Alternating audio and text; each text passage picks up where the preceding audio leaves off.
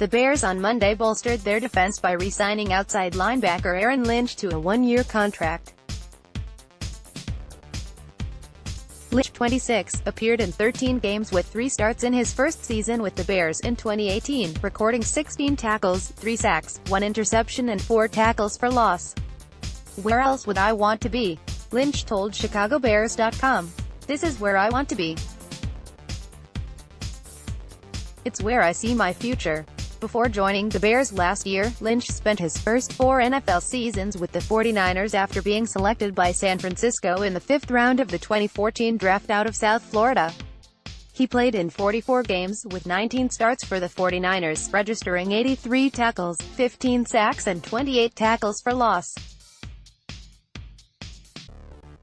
Lynch is excited to remain with the Bears and help the 2018 NFC North champions reach the next level.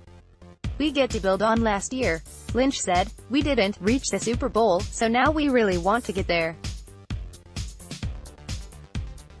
I feel like that's a huge motivational ladder that we get to climb up this year."